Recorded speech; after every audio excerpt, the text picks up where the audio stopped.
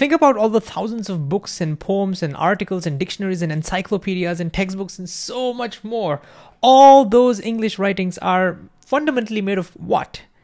26 letters. And yeah, some spaces, but that's it. These 26 letters forms the building block of almost every single thing, all of the uncountable words and sentences that you can make. Now, guess what? Turns out our nature is similar. Almost everything that you can touch and taste and smell and feel around you, from the germs to microbes to stuff like cats and dogs to oceans and mountains and even planets and stars.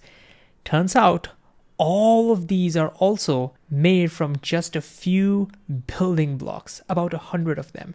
Each square over here represents a building block, and we'll talk a little bit about how we arrange them and stuff. But these building blocks are called the elements. And that's what we're going to talk about in this video. So let's do that.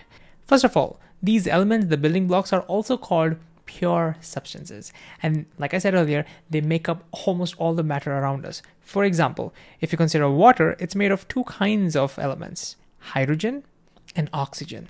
And consider any living being like yourself, then you are mostly made of 6 elements: oxygen, carbon, hydrogen, nitrogen, calcium, and phosphorus. I mean, there are other elements, but these mostly make it up. And just to give you another example, if you consider any rock, then they're mostly made of 5 elements: silicon, oxygen, aluminum, magnesium, and iron.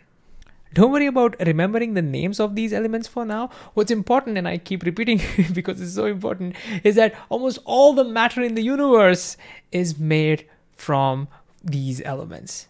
So to study matter, we need to study these elements. So let's do that. We arrange these elements in this particular form, and we call this the periodic table. It might seem daunting at first, but let's look at it, okay? So first of all, you can see that each element gets a square and a number.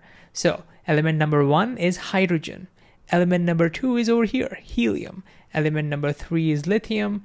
Element number 4 is beryllium, and so on and so forth. What we want to notice over here is that each element has a symbol, kind of an abbreviation. Now for some elements, that's basically the first letter of the word. H for hydrogen, B for boron, C for carbon, N for nitrogen, and so on and so forth. And notice we always use capital letters. But what about other elements which start with the same letter? For example, helium. How do we ensure we don't confuse it with hydrogen?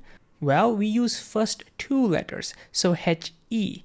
Similarly, for calcium, to make sure we don't confuse it with carbon, we use the first 2 letters, Ca, and so on and so forth. But what's important again over here is to notice how we write that. When we have the 2 letters, the first letter is capital over here, the second letter is small. So we'll never write helium this way, where both are capital, and we'll never write it this way, where both are small. We'll always write it as first letter capital, second letter small, and that's always the case. All right, these make sense. But what about sodium? Sodium is Na. What's going on over here? And then there's more such stuff. So for example, gold is Au. Tungsten, which is used in the filament of our bulbs, is W. And lead is Pb. What's going on over here? Well, humanity has known about these elements for a long time now. And some of these symbols are taken from the old names from different languages like Greek, Latin, Arabic, German, and so on. For example, Na stands for natrium, a Latin word for sodium. Au comes from aurum. Pb comes from plumbum, the Latin word for lead. Fun fact, earlier pipes in the Roman Empire were made from lead, and therefore people who used to fix those pipes were called plumbers, and the name is stuck today.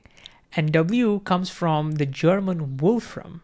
Now again, you might be thinking, oh my god, how am I supposed to remember all of this? Don't worry, we don't have to do that. As we start talking about some of the common elements over and over again, we'll start familiarizing ourselves with them, so don't worry about it.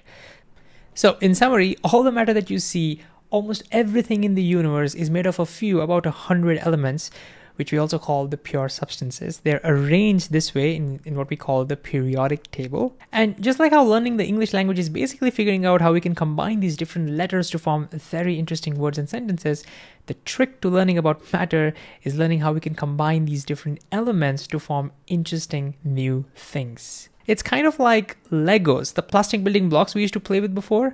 Well, imagine we had 100 different kinds of Legos with us. Then by combining them in different combinations, you can build up almost anything you want. And now you can imagine some of these Lego structures are like mountains and others are like cats. and we can build whatever we want. We can let our imagination loose over here, which is pretty awesome.